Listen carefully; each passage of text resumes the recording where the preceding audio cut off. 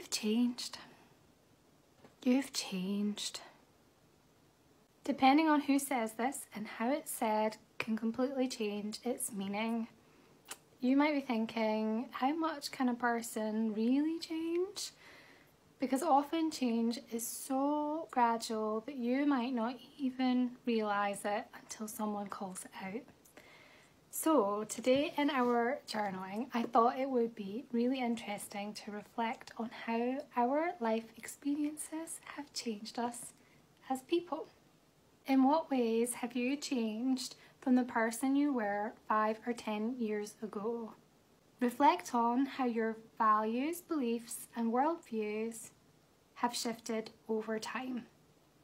In your writing, you might want to think about challenges you've overcome. What lessons have you maybe learned along the way, or perhaps pivotal moments that have changed your life's trajectory?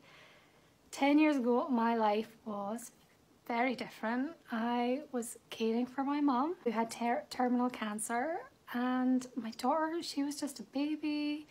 I was trying to juggle my career in engineering. Pretty much this time 10 years ago, my husband had a really bad motorcycle accident and was off work for about 9 months. So yes, I had lots of people who needed me, and I was trying to work as well at the same time. So it was quite a juggle, and probably the start of my I guess realization that this was not what I wanted. So I guess what I'm trying to say is that good things can come from negative experiences or difficult, challenging times, and that's okay.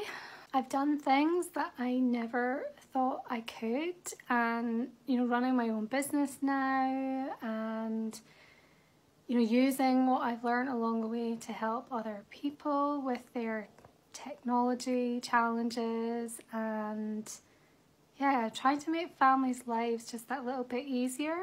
I know my mum would be so proud of me, and I hope that when you look back over your journey, maybe over the last 5-10 years, that you can feel proud about how far you've come. I'd love to know what aspects of your journey you maybe feel have had the greatest influence on who you are today. And maybe it's not as profound as caring for a dying loved one, but maybe it's something that has had a really deep impact on the way that you see the world and the way that you approach life.